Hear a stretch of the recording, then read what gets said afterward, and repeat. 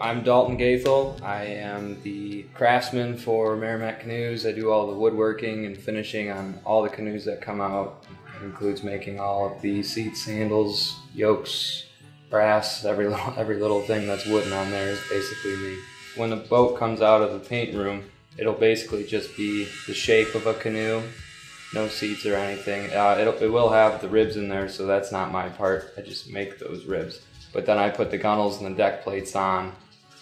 After those are all secured, we put in the seats and the yoke and the handles, and then it's basically sanding it and making it look good, and then oiling it and putting the stickers on.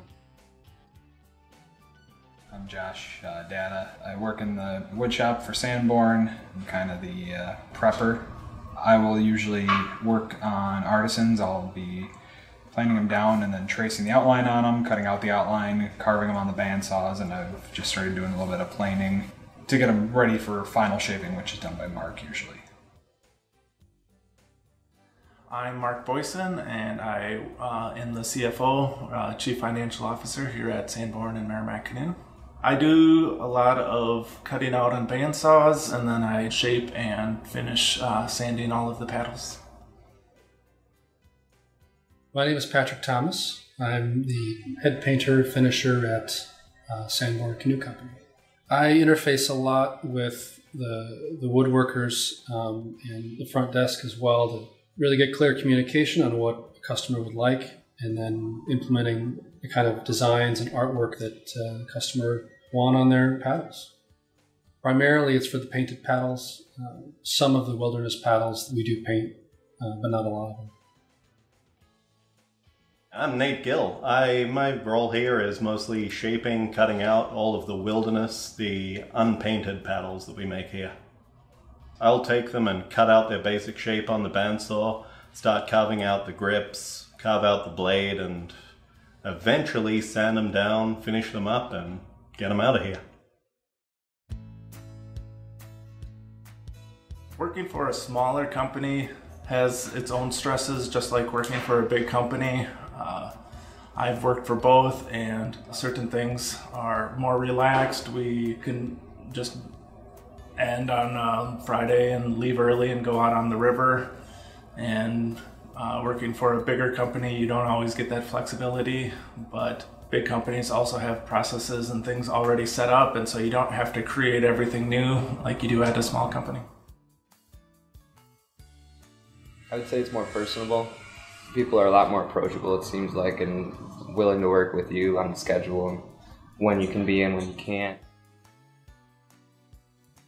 I think the biggest difference that I can tell working for a small company versus a large company is the business culture. You can have good business culture in both, but the ability to really know the people that you're working with and working for is a lot easier for a small company than a big one. I've honestly only worked for local businesses all of my life. I love getting to know everybody involved in the business. I love that my boss is somebody that I'd happily go out for a beer with. I really like how tight-knit it is here and how open to any ideas that you have. If you have the idea, as long as you have the initiative to fulfill that idea, they'll tell you to run with it. And if it works, great, you know. And if it doesn't, well, we go back to the drawing board. What led me to work here, I love to create. I also love to be a part of people's adventures and the ability to connect. My history professionally is in the restaurant world. I have a culinary degree, and I loved the aspect of creating something, crafting something that would connect people with the people that they're with. You craft a paddle when you're out on the water. When you're doing that, you're connecting with nature, you're connecting with those you're with, and it's just really cool to be a part of that time that you know people are going to really experience fullness in some way. I love it here because I'm doing things that I do for fun anyway. It's stuff that I've spent hundreds of dollars setting up a wood shop at home to make exactly the same kind of things that I'm making here.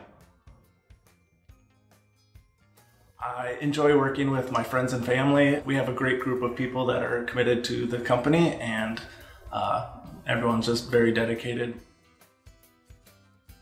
I'm doing a lot of the same stuff over and over, but it's all just a little bit different. I like finding how the wood's going to express itself, you know, all the cool grain patterns that'll come out when you cut it. And it's a little bit of problem solving, and at the end of the day, I go home exhausted and covered in sawdust, and I love it. I really think that everything that I've learned from the different jobs and the schooling that I've had has contributed in many different ways to this position, and in ways that I didn't realize would be beneficial. It's been really, really interesting to see just how my different experiences and schooling has benefited this company and my coworkers in so many different ways.